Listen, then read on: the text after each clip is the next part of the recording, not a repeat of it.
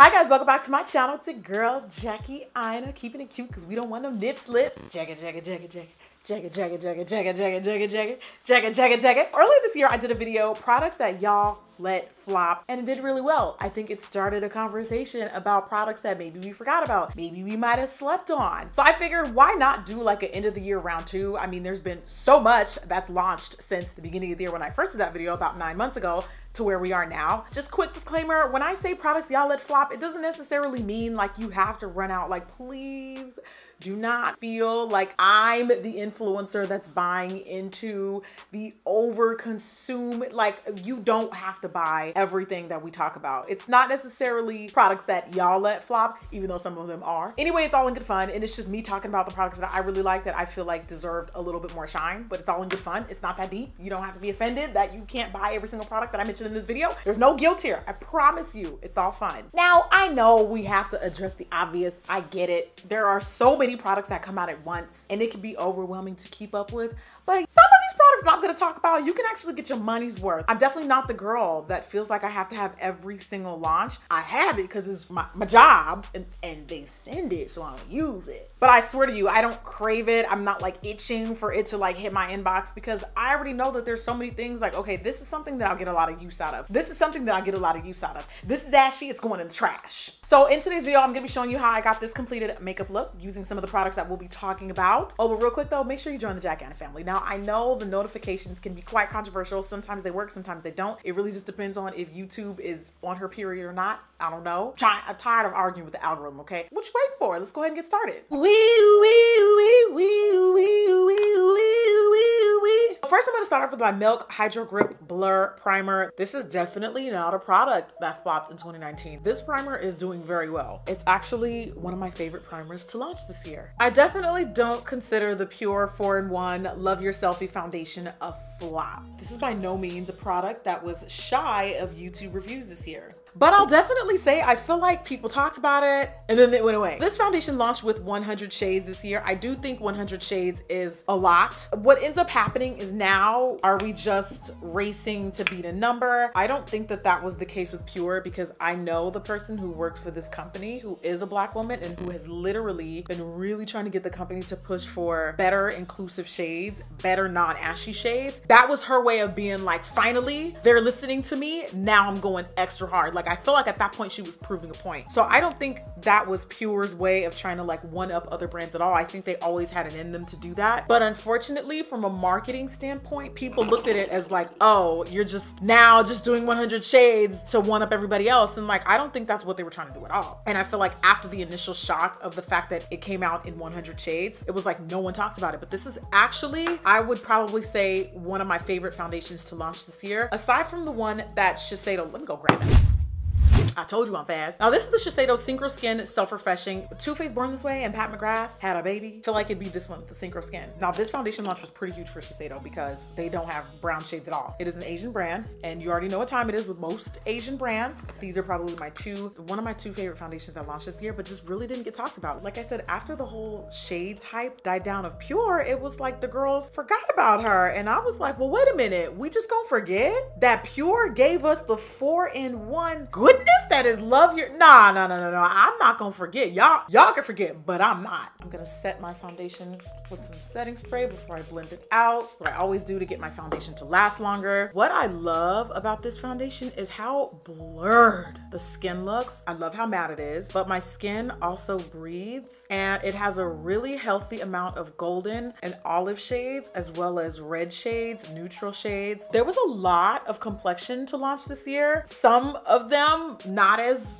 authentic as other launches, I'm not gonna lie. I feel like I'm a pretty good judge of character when a brand is being pretty authentic or hopping on a bandwagon. Either way, we still have more stuff to choose from. It is full coverage and this actually applies as a concealer. So as you can see, you twist off the lid, it has a doe foot applicator and it also has a pump. I thought that was pretty cool. I personally prefer the doe foot because I can just place the foundation exactly where I want it and then I can blend it out. And it does act really nicely as a concealer as well, I must say. As far as formulation goes, I feel like this is pretty good for nighttime because it is so full coverage and it is so glamorous and blurring that I just prefer to wear this going out, but you can wear it during the day. You can sheer it down. Now, the next product I want to talk about is concealers, and one of which does actually get a little bit more love and hype on the tube. A couple more reviews actually exist.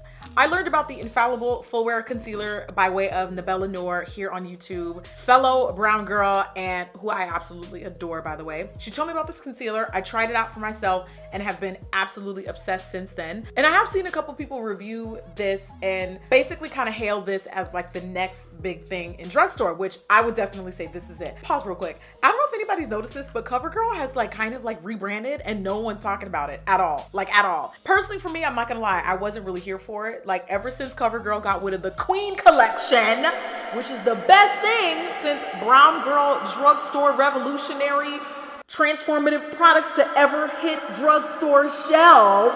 I don't know if you guys remember the Queen collection. It was like Queen Latifah was the face of it. It was like a subcategory of the CoverGirl brand that had darker complexion products. And I feel like that was going really well, or maybe it wasn't going well. I don't know, but I feel like ever since they got rid of that, no one's really been checking for CoverGirl. And I get it, for the big drugstore brands, it is hard to keep up. So lately CoverGirl has kind of like been rebranding. They tried to like move away from like the easy breezy. If you work with them, they're like, don't even mention that anymore, which is fine. But you know, with rebranding, I think you have to really have a deep insight level at like what the people really want. I saw the new products that they came out with, and personally, I just wasn't really here for it. But then I actually tried them and I was just like, ha! Whoa. Girl. Whoa! Whoa! What? Hold on! Wait! No one's talking about this. They came out with this True Blend Undercover Concealer. Saw very little reviews on this concealer. If there were reviews, they were from a lot of smaller channels. Not to say smaller channels are not valuable at all. You all are influential and valuable in your own right, but I haven't really seen a lot of people collectively in the beauty community talking about this new concealer. I wanted to talk about both of them because I feel like even though the L'Oreal Infallible gets a little bit more love, the CoverGirl one is virtually like untalked about completely. One thing that I have noticed though is these shades run either really golden or really neutral, which might I add, there are a lot of shades in this concealer, definitely way more than the L'Oreal one. Golden shades in the drugstore, also olive shades in the drugstore are almost unheard of. I'm gonna use L'Oreal Infallible Wear. So I'm gonna take L'Oreal Infallible Wear Cocoa as a color corrector on my face. It was really hard finding a shade in the CoverGirl concealer that was like red enough that I can correct with. So I figured, you know, I would just take this as an opportunity to use both of them since I like both of them. If I had to compare formula wise, I would say the L'Oreal one is a more hydrating version of Shape Tape. Not as drying as Shape Tape, not as matte. And of course, the applicator, I mean, to ignore the applicator is like ignoring the obvious. Like it's very clear to me what kind of customer they were trying to market, just the way that they package the product. The big conglomerates now, back in the day, they used to own everything. It was like a secret exclusive club of these brands that were basically owned by all these old white dudes who didn't even know nothing about makeup. And they kind of had the whole makeup thing on lock. Now, all these indie brands are popping up and they have a direct relationship with people like me, people like you guys, the consumers, the influencers, the trendsetters. The conglomerates are like, it's got to get a sip of water. you know, they're shook. I'm just saying though, like CoverGirl, anytime you want to come back with the Queen collection, you can call me because talk about gold. Actually, I really think it'd be really cool to be like the face of something like that, to do what Queen Latifah did for like a drugstore brand. We haven't really seen any other drugstore brand replicate that same magic because they don't even try. Maybelline, you know where to find me, girl. You know what time it is. If you want to come out with a Queen collection subdivision, subcategory, call me, girl. Power of manifestation. This is definitely the foundation that looks better the longer you wear it. This is just elite level matte. It is just so beautiful. This is a banger. Y'all need to stop sleeping. I love these strobe lights from Milani. They remind me a lot of the one from ABH. They're probably the exact same thing, but they are liquid highlighter glows. You guys know I love liquid and cream highlighters, and I've been using them quite a lot. The color that I use, by the way, is number 4 glowing. Before we finish concealer, I'm just gonna throw this on because I actually meant to do this underneath my foundation, but it's okay. It's just gonna add a really pretty natural glow. Maybe it's just the people that I'm watching, I don't know. No one talks about these. I don't know, maybe it's like a cream thing. Creams are still very scary for people. Liquids are still very scary for people as far as like color goes. Please don't be scared. This is going to give you the most natural glow, and don't ever say that I never put y'all on, because Milani's definitely on the budget friendly side. For real, like stop sleeping, because do you see how pretty this is? Just take like a round brush like this, apply in very small sections. You honestly can't go wrong. If you're really scared, do it on your bare skin first. That way you can put foundation on top of it if you mess it up a little bit. People just haven't really picked up on that cream trend. It's so gorgeous. Now to highlight, I'm gonna switch over to the CoverGirl True Blend Concealers. I'm not that wild about the packaging, but once I actually tried this formula, I was like, wow, this is so different from what I feel like the drugstore offers right now. The two shades that I'm gonna use are Golden Honey and Caramel. I actually really like these colors. And like I said, if you are looking for something that is golden or olivey or neutral, which is very rare for the drugstore, you can definitely find it in this collection. One thing that I will say is some of the shades that are labeled golden actually run a little bit more olive. Like Golden Caramel on me is this bottom shade. That's definitely olive. The names can be a little bit tricky, but luckily if you run by a drugstore and you happen to see these, you can get a better, clearer picture of what they actually look like in person. The coverage on these is definitely on the fuller to flawless side, which is another thing. We don't talk about how there's levels to full coverage. NARS Sheer Glow could be considered full coverage, but I would consider Natural Radiant Longwear flawless coverage, because it's like an extra amount of fullness that just kicks it up a notch. There's levels to full, and it's not all one size fits, and that's okay. This is definitely a full coverage concealer and very matte. Look at that, look at that. Do you see how flawless that is? That gradient right there, that is bomb. I didn't plan for a lot of the finds in this video to be drugstore products.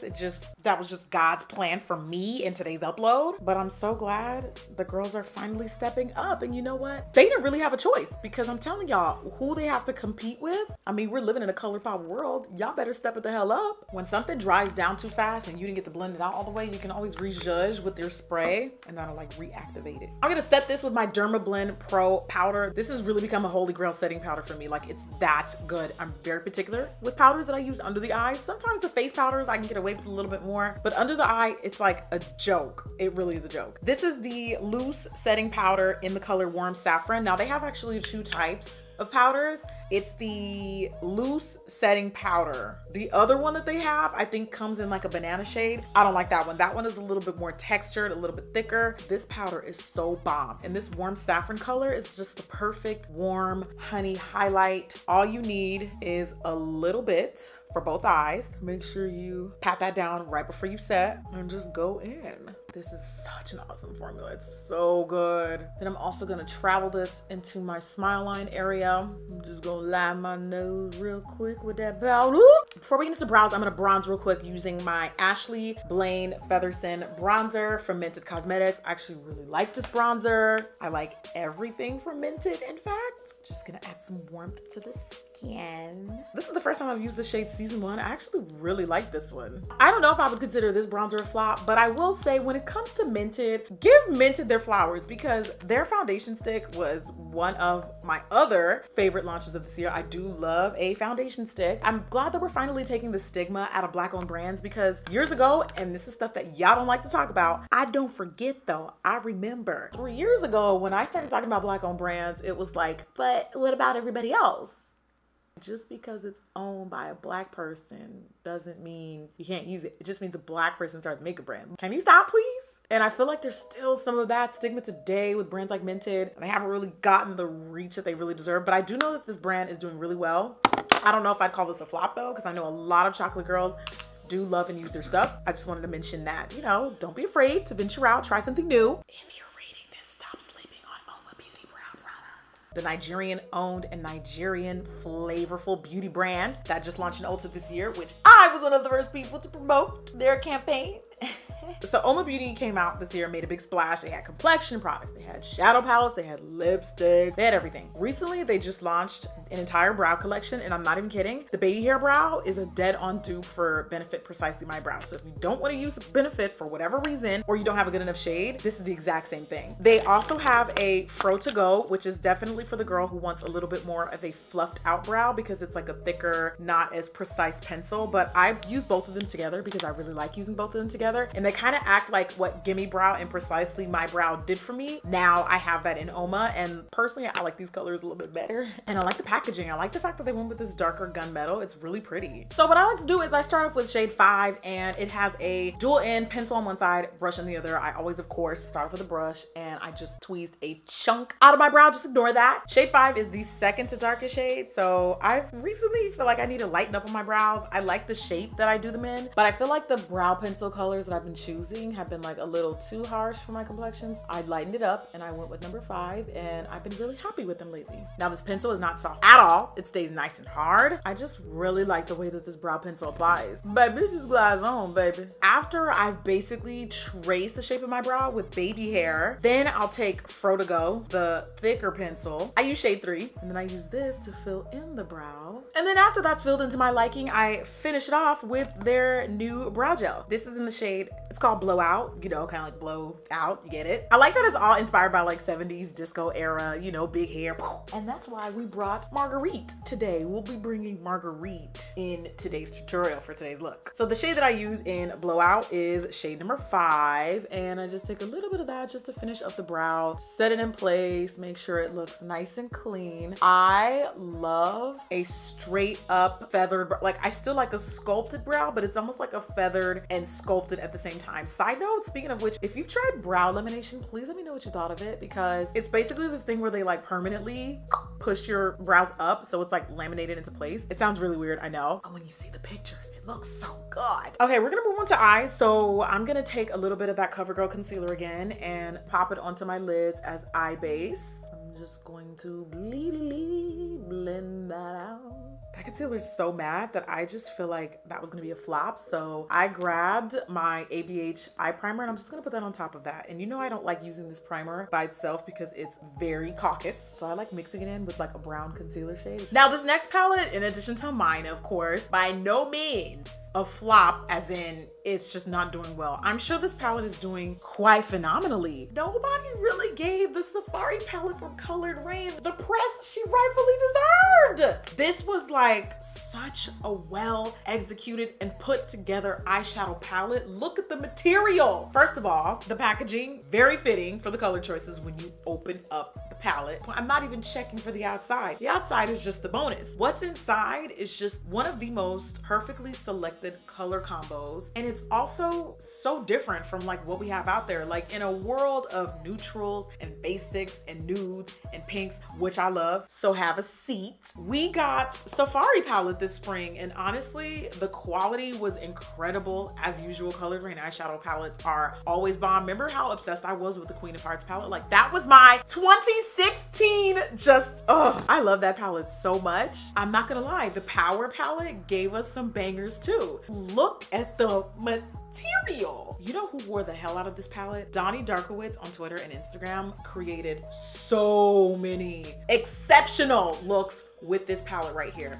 I don't know what it is about this palette on brown skin, but it's just though I can't cut the cameras dead. I'm gonna dot a little bit of translucent powder along my eye because we probably will have fallout. I'm not gonna lie, this is a very pigmented brand of shadows. I'm gonna start off with Congo Basin, this mossy matte green shade here on the side. Blend Congo Basin along my crease area. Sometimes this matte mossy green can be scary, but once you put this actually on your eyes, you can see it is a dream to blend out and also to apply. Look at the non-patchiness of it all, and I haven't even finished blending. Look at it, look at it, look at it, look at it. Change this to 4K now. You can just feel the quality in Colored Raine shadows. They're definitely up there with like ABH for me and Pat McGrath as far as like favorite formula. Next, I'm gonna move on to Matriarch, which, hey, excuse me. This dark purpley, sort of gray, sort of purple, matte color here, and start working her along her outer crease area. Start off small though, because I'm telling y'all, the pigment is serious. You don't want this color to get real ashy and real intense too soon. Now, as you start to build that color in more and more, I want you to start moving it inward more and more because I want this look to be a little bit more dark than bright and as overly vibrant than the first tutorial I did using this palette. And you guys, even though I know I didn't really post about this palette as much, I used it a lot off camera, and it's also a really good palette that works well with other palettes like Miss Power. So this is pretty much doing exactly what I wanted to do. And that's the thing that I love about their shadows is they do what you want them to do. In living color, adding a little bit more Congo basing again, just to make sure that grain doesn't get lost. Trying to do something that's opposite of what we did last time. The last time I did a look with this palette, I used a lot of Green Valley. So it was pretty much a green look. We're gonna use Lioness and Amazon Basin. This is very controversial because it's literally gold and silver. Because you know, there is such thing as like cool golds, like champagne. It's almost like if champagne, ooh, that pigment, oh my God. Oh, I love the chunky texture of this one. This is so beautiful. So what I was saying was, what was I even saying? And does it matter? This just has my full, complete attention right now. What I was trying to say is basically, I'm gonna try to create the illusion that we have a gold in our lid that has a silver undertone, but like you don't even have to wet the brush. The pigment is just downright disrespectful at this point. This is just Lioness on its own. We're gonna now pop into Amazon Basin. Amazon Basin is really sparkly, which I love. It's got lots of little glitter specks in it. Sometimes if you feel like your eye shape is getting kind of lost, what you can do is just tilt your head back and that'll really show you where the eye curves. That'll help you find your crease, and then you can apply your shadow with your head tilted back. Going back to a little bit of Congo Basin again, just to freshen up around the edges of where we applied that color. Now for my bottom lash line, I'm gonna take an eyeliner color that's almost identical to our good friend Ms. Jungle, which is this turquoise, matte turquoise down here. This is from Urban Decay, the 24/7 Glide On pencils in the shade Junkie. Terrible names, I'm so sorry. And I'm gonna take Junkie and pop that along my bottom lash line. Sorry, not bottom lash line, more like my waterline. Ooh. Then we're gonna go to Jungle with a blending brush. Just gotta find one. Start to pop that along our bottom lash line for your neighborhood friendly pop of teal. We definitely need an inner corner highlight, and I don't want nothing too vibrant, so I think I'm gonna go with Amazon Basin, the silvery color we used earlier, and pop a little bit of her front and center. I didn't even put that much on, like just enough to just open up the eyes. Now we're done with the eyes, and we're gonna get rid of all this fallout. Go away, get out of here, scram. During the commercial break, I threw on So Extra Miami Lash from Lily Lash, and I just wanna say in general, don't you feel like we live in a falsies world? And like mascaras in general, like no one really talks about anymore. This is the Pat McGrath mascara, by the way. This didn't come out in 2019. This came out last year, the end of 2018. It actually really is a really good mascara for bare lashes and for falsies. This is a big lash.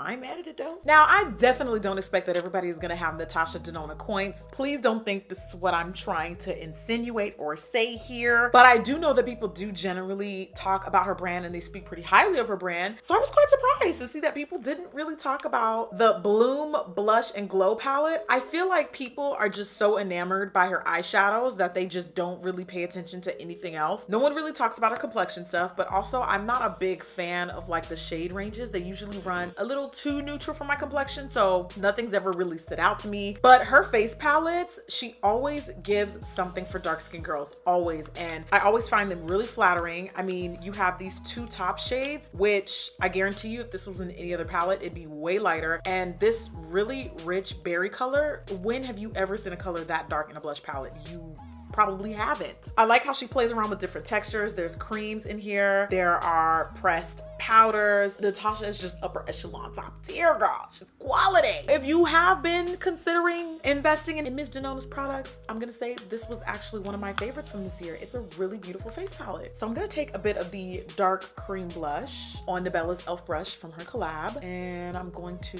fluff. Oh, this is pigment, sis. I'm gonna add a little bit of that on my cheeks. Don't want to get too carried away because cream, sometimes when you put it on top of, you know, your already set base, you don't want to take any of the product off. So just work in sections, little bits at a time. This would also be really beautiful on bare skin. I can tell the texture of this. I've never tried it, but it definitely is giving me bare skin, bare skinnable.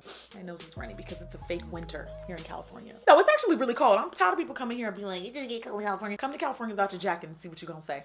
See what you're gonna say. And don't ask me to lend you one either. I'm not. And to add just a little bit of dewy glow to the skin, I want to go a little bit more cool tone with the highlighter. So I'm gonna take this Glow Extreme. I don't know about extreme, but okay, fine. You know what? I'm actually gonna just mix both of these. Add a little bit of that right where it needs to be done. This is such a good multi-purposeful brush. So pretty, so natural, so subtle. Even though I'm not gonna lie, I've been over highlighter lately, this really is a gorgeous palette and a really pretty formula too. Don't forget about my mold, child. And I wanted to finish off this look with a product that's not really slept on. Fenty Mattemoiselle's definitely got all the hype all throughout 2017. I mean, this is a product that gets very good reviews and it's just an amazing product. I mean, the lipsticks are bomb. The color payoff, exceptional, phenomenal, indubitable. Single is one of my favorite colors. No, this is not the color I wanted. Sorry, I meant to grab Single. That was Pumpkin Rose. Pumpkin Rose is really cute though. Single is one of the newer colors that Fenty launched. Like, wait, no, it's not. I meant to grab Pumpkin Rose. Excuse me, I'm so sorry.